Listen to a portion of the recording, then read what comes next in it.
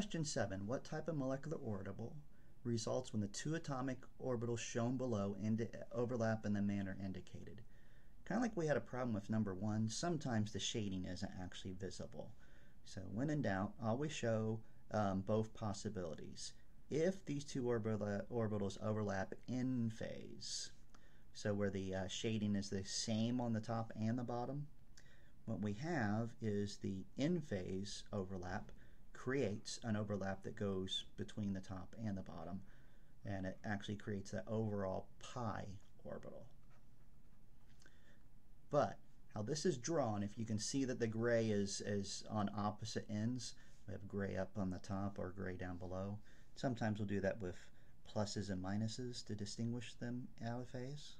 But if you can tell that they're out of phase, what ends up happening is we get a node in there, kind of like on the sigmas, and the overlap is forced away. So the new resulting orbital actually kind of bends away from the nuclei, and they're repelling each other, and we have that labeled as a pi with the star indicating an antibonding orbital.